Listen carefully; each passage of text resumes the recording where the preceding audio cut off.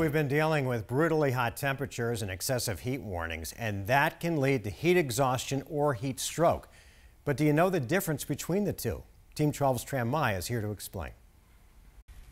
Hey guys, the National Weather Service has issued an excessive heat warning for Phoenix until 8 o'clock tonight. You already know on a day like today, you have to hydrate. But as soon as you get thirsty, it's too late. So here's what you need to know and 5 ways to avoid heat injury. Summers in Arizona never seem to get any easier, extreme heat causing dangerous situations. You know it's best to stay inside, but for some it's unavoidable, like for those who have to work, train, or even go back to school.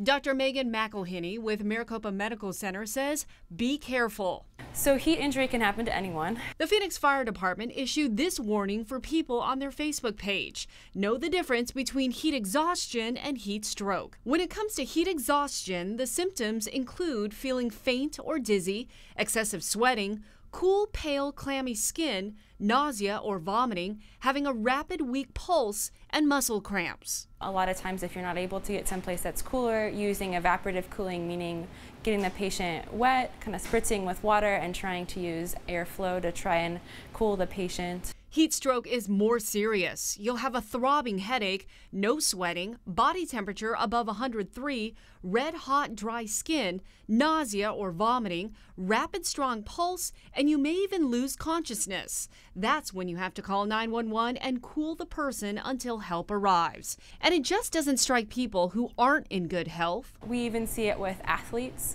who are in the tip-top shape. When you get hot enough, your body struggles with keeping your temperature in an appropriate range, and that's when people get into trouble. So here are 5 ways to avoid getting a heat-related injury. Number 1, drink more than you should. If you're thirsty, your body's already recognized the fact that you're fluid down and that you probably need to be drinking more fluid. Number 2, hydrate before you even go outside or do any activities. Number 3, take plenty of breaks. Number 4, if you want to exercise outside, do it when it's cooler, early in the morning or evening.